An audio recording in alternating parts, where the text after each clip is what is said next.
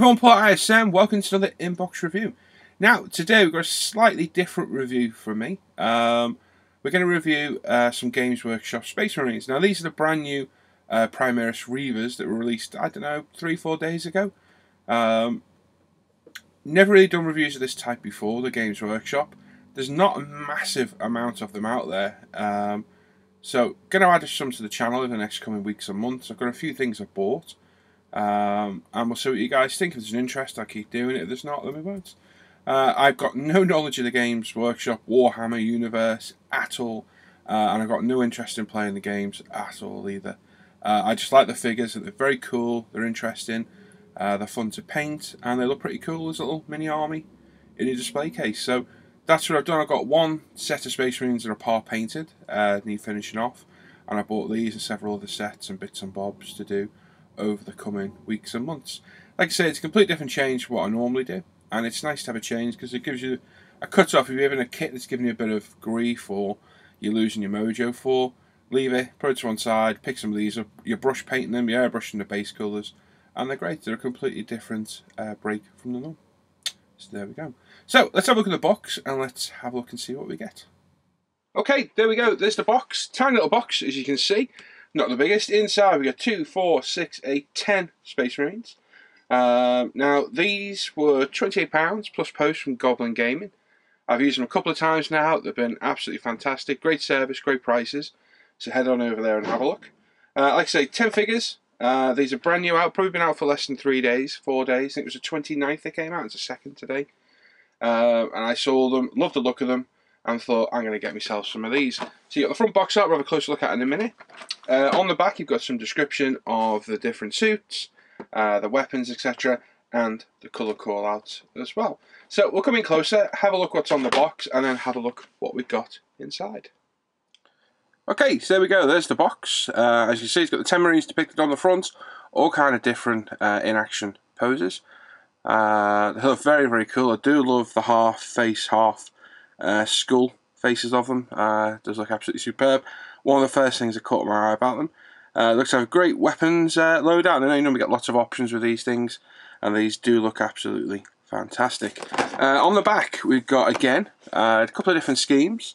So you've got Salamanders, Raven Guard and Space Wolves. So I'm assuming you can do all of those out of these and add them to your, I don't know, squad, whatever it's called. Like I say, I know nothing about Warhammer at all. You've got your different weapons. You've got combat knife, the heavy bolt pistol, the grapnel launcher, the grav shoot, and bolt carbine, and that's it. Colour call out to the bottom, they're all there. I'm going to hold it up so you can have a look. If you want to read it, you can have a pause. I'm not going to read them all out because there's quite a lot of them. But for all the different colours, the call outs are there. Obviously in Citadel Games Workshop paints. So attractive boxing. They're pretty sturdy boxes as well. Like I said, I have been in this one. There's nothing much else on the other sides. You've got warnings, the scan there as well, and just a close-up picture on the other side.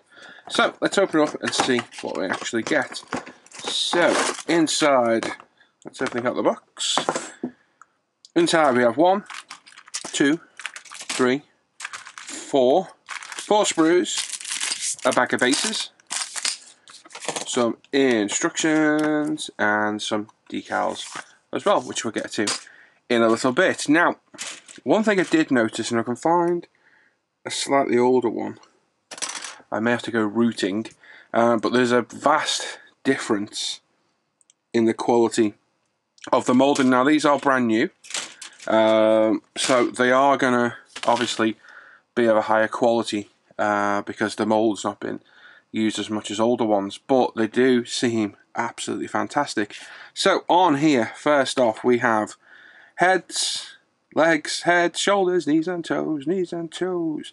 Now we got heads, backpacks, legs, bodies, all kinds of sorts of assorted torso parts. We've got a couple of sheets for the knives, so on and so forth. Now I'm not going to sit here and pander over them all because I don't know what I'm looking at half the time. So the best thing to do is if we just come in and have a look. So we start there, and I'll just work my way around. You see how crisp it all is.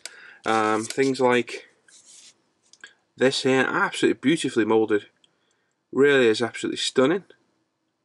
Really crisp, recessed and raised detail. Absolutely beautiful. Same with the legs. Let me spin it around.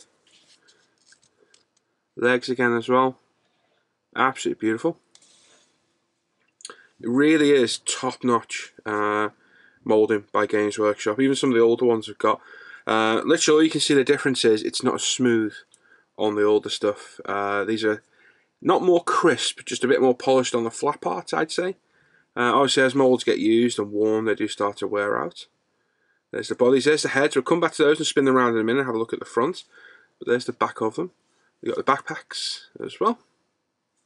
More legs. More bodies, more torsos. I'll spin the legs around so you can have a little look. Absolutely stunning detail. Really is absolutely beautiful. Like I say, I don't know anything about the Games Workshop 40k etc. universe, but I can tell you that this moulding is absolutely superb. Now the kits aren't cheap at all, but I think the level of quality you're getting is well worth it. There's all the heads that are included, not all, but some of the heads included. 2, 4, 6, 8, 10, 12. There's 12 there. I'm assuming we have another sprue of them. I think this sprue is doubled, to be honest. But if you can look there, those faces are awesome. I just love the half skull, half, well, sort of human looking head. Looks absolutely fantastic.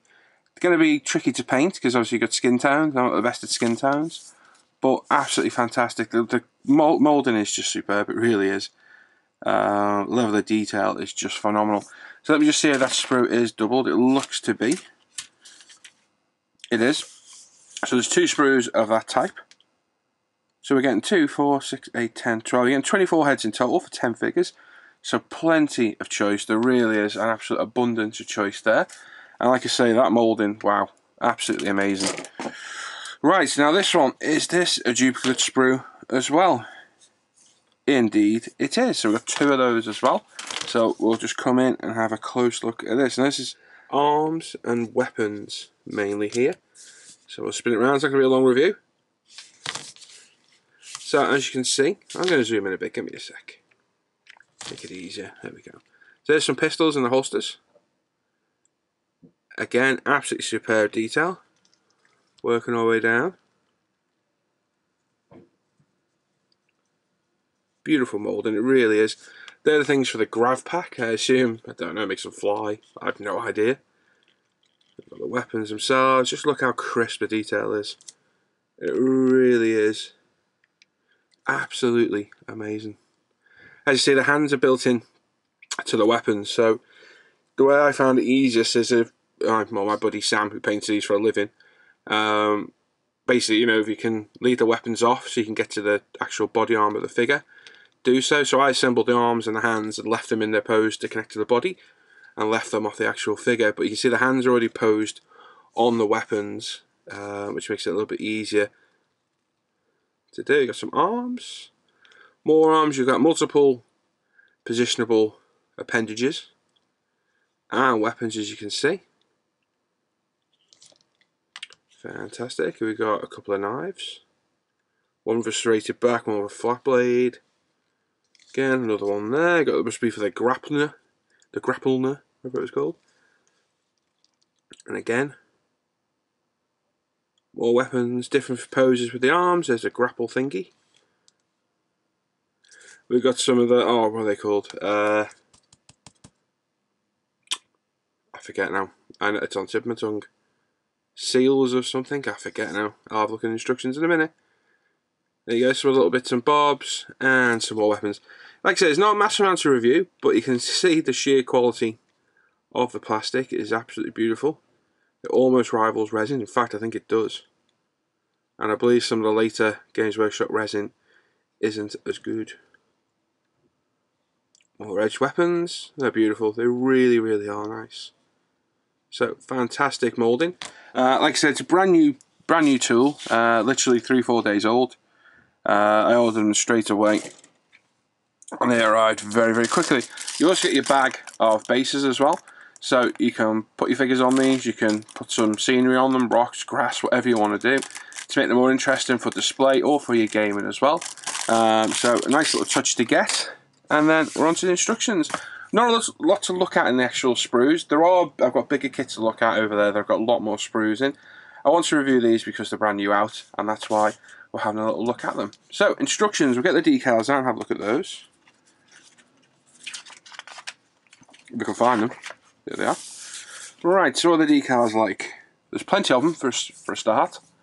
As you can see, you've got different numbers in Roman numerals, squad numbers, campaign badges, the chapter they're in, battle line, whether they're close support, fire support, veteran, command, lieutenant, iron halo, honour markings. There we go. Decals are nice and thin. They're a satiny matte finish. All looks being register. And they're great, yeah, no problem at all. Plenty on there for options, definitely, for sure. You got a lot of different choices there. And I have used the decals before, never had an issue with them. So they should prove to be very, very good. So there you go, there's the decals. Now, the instructions, as you can see the instructions, you've got your typical pose layout on the front to give you some idea of what you can do. And on the back, we've got the decals, their positions where they go, and the colour call-out as well on the back. Now, we go to page 1. We go, read this first. So basically, have a look through the instructions, familiarise yourself with what's there. Glue to use, fine detail cutters. Basically recommended their own tools and glues, which is fair enough to their company. Then we have the legends, explanation of symbols. So you've got special instructions, dry fit stage before gluing, repeat process, choice of part, variant assembly, and stage complete. Now, on to assembly. Now, the instructions do require a little bit of, you need to look at these because they're a little bit confusing, especially for me. I've only assembled, I don't know, 20 of these things so far. So you certainly need to have a good look at the instructions and familiarise yourself with all the different layouts. So, starting off with the torso, front and back, which shows you there, part numbers there. And you've got leg, another leg, and onto the base. Now, where there's a variant, like here, you've got that cog symbol, which means variant assembly, is where you can change your arm poses for different weapons. So this is what you need to keep an eye out, and obviously you've got test dry fit before gluing, so obviously you want to test all these in before you glue. What I did, I put the arms on the weapons, a little bit of Tamir extra thin, or a little bit of the thicker Revel glue, to be honest, I think I used. Let that set for a couple of minutes so it's still movable. Then offered it up to the torsos, positioned it lightly without gluing. I think I used a bit of tape to hold it. Let that dry, took it off, stuck it on cocktail sticks, job done. Went off them back up, they're almost precisely where they need to be. A little bit of CA glue, job done, no bother at all. But this is where you need to pay attention. Different variants for different arms, weapons, etc. And each one has its own number call out for the sprue as well. So on and so forth. Like you see, you got different options for the backpack, different options for the head, so they're all numbered there for you to choose. And then complete there and there as well. So basically, just go through it, give you different weapons. I think was that a sergeant or something? Yeah, he was a sergeant. It'll go through, give you all the different weapons options. They can have grenades in the hands, different holsters on the back. The seal or something. I'm going to find out what that is in a minute, because I cannot for the life of me remember what it's called now. And again, you're onto Space Marine Reaver number 2, number 3, and so on and so forth. And all you're doing is you're building a basic assembly. And when you get to points like this, you're just picking what weapons you've got. So do you want the grappler, a bolt gun, a knife, and so on and so forth. And that's how you build up your little squad as you go through. Some great poses there, it's quite a good one. Leaning in to one side, knife in one hand, weapon in the other. And like I said, it's just going to go through, give you all the options, the basic assembly, pick your weapon, and build up your Marine how you want it. Now, as you get to the back, obviously you've got all the different options for what they carry on their hips. So you've got pistols holstered, you've got the sheath for the knives with grenades, and the different seals on there as well. Now at the back you've got these essential rules. Now this is where it gets confusing for me. We'll get your new unit on the battlefield. For full rules for this unit, see the codex or index book relevant to your army. So there's a lot of information there, which is absolutely meaningless to me. If you want to have a look, if you're interested, give it a little pause and have a read. But for me, I have absolutely no idea what that is banging on about. Like I say, I have zero interest in the game at all. I just appreciate them as little model figures. And there you go, more instructions. They're in foreign languages as you go through. And then we're back to the back page with the actual decals and the colour callouts.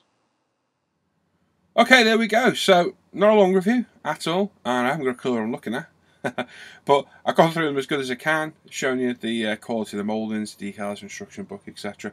Like I say, and I will say it again, I've got no interest in the game, I've got no knowledge of it at all, so if I said something wrong, please do, I apologise. And if you know the names of anything I've missed, pop it in the chat. I'm going to look for that seal name in a minute. I know what it is, I've just forgotten.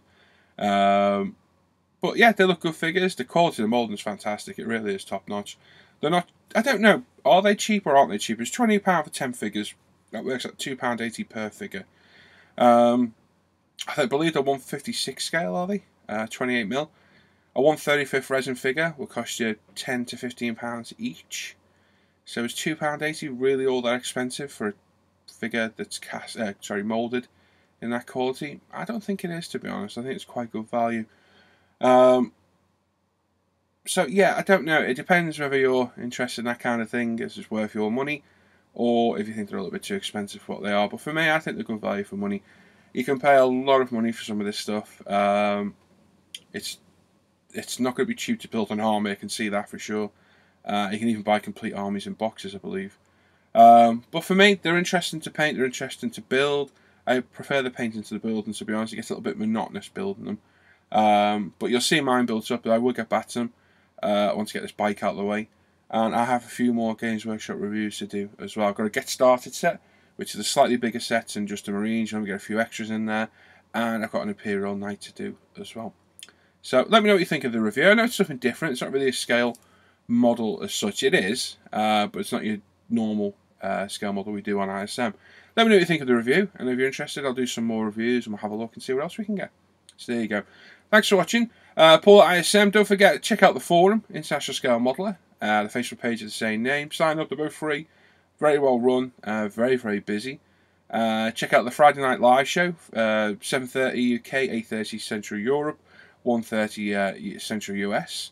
We have great Friday shows, all live, myself and the crew. We have giveaways, Q&A with you guys in the chat, Q&A with guests. We've got what we've been building, buying. Tim's his kit releases, Dan looking at your work on the forum. And it's a good 3-4 hours to spend on a Friday night with us, and they are proving very, very popular. And as always, check out umpretail.com, myself and Lee's business. www.umpretail.com. We've got everything on there you need for your modelling: sanders, thinners, cleaners, washes, masking tapes, airbrushes, the lot. We've got everything on there.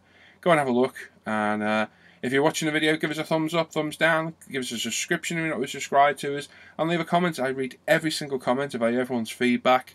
Let me know what you think of this review in particular, and if you'd like to see more, and if it's something that would interest you as well. And there you go. So that's it. So thanks for watching. I'll catch you next time. Take care. Bye-bye.